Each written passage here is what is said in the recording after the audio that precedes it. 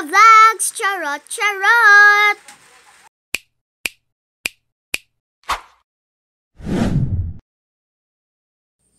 Hi guys! Welcome to Buena Jireh Vlogs! Charot, charot! And I want to say hi to Lance, my classmate. Thank you for always watching my videos. Thank you, classmate. And for today's video, I'm going to read Cinderella, my favorite character of Disney. Once upon a time, there was a pretty young girl named Cinderella. Cinderella was loved by everyone because she was good and sweet and kind.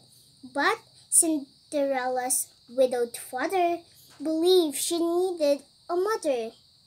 So he married again to a woman with two daughters of her own. Soon Cinderella's father died, and she was left to live with her mean stepmother and two jealous stepsisters in the attic of their house. Poor Cinderella had to do all the cooking and cleaning. She no longer had nice things and wore only tattered old clothes, while her stepmother and stepsisters had very nice clothes and lived very comfortably. But no matter how mean her stepmother and stepsister were, Cinderella was always cheerful. Even the little animals loved her to be near her. She made friends with the mice and birds, making them little outfits to wear, and caring for them. Two of Cinderella's best friends were Jacques and Goose. Cinderella and Jacques were always saving Goose from mean old Lucifer, the cat, who had eyes on the plump little mouse. One day, a letter came, inviting everyone to the place for a ball. Cinderella's stepmother said Cinderella may go, but only if she finished her work. Cinderella happily washed, ironed, and scrubbed the floors all day. Meanwhile, Cinderella's little friends went to work, making her a lovely gown. The birds and mice who loved Cinderella wanted so much to surprise her, and when she saw that they had done, she was very touched. She put on the beautiful dress and ran downstairs to join her stepsisters. The birds and mice had used sashes and ribbons and beads that belonged to Cinderella's stepsisters to make the dress look nice. But when her stepsisters saw the gown, they tore it to shreds. "That's my ribbon," cried one. "And those are my beads," yelled the other. Cinderella ran to the garden in tears. "Now I can't go to the ball," she cried. "Don't cry, child," said a gentle voice. "I'm your fairy godmother. I have come to help you." Then the fairy godmother waved her wand. 4 mice became 4 proud white horses, and a big round pumpkin became a glittering couch.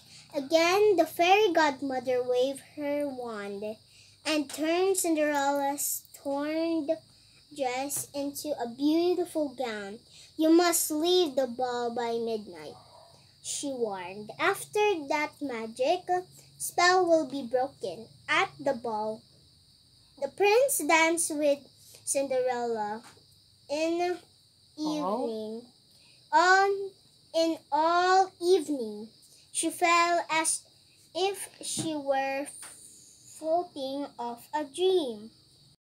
The king and Grand Duke were delighted to see them falling in love, but the clock struck midnight. Cinderella ran the place. She was in such a hurry that she left one glass slipper behind. The prince ran after her, but it was too late. The next day, the prince, Grand Duke,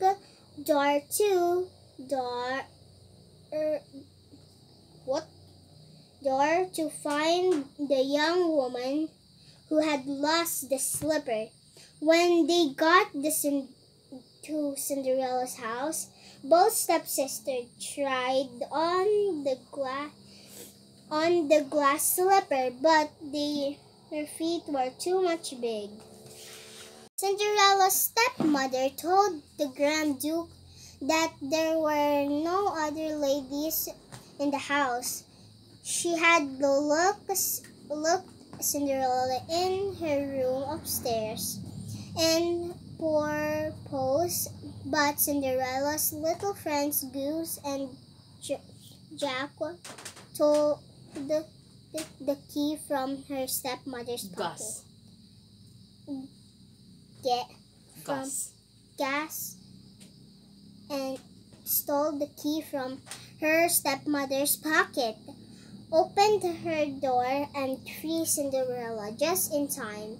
When Cinderella appeared and asked if she could try on the slipper, her stepmother was furious. She tripped and fought the man who was holding the slipper on a pillow.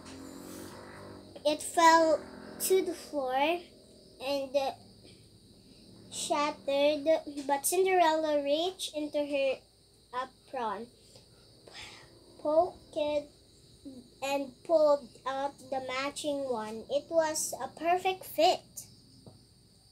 The Grand Duke was happy and relieved that he had found the slipper's owner. The prince would be married. At last, Cinderella's dreams would all come true. The end. Did you like the story, guys? And I also want to shout out from Lance, my classmate. Thank you for watching my videos. And that's all, guys. Thank you for watching. Bye-bye. Charot, charot. Subscribe, please, and like. Bye-bye.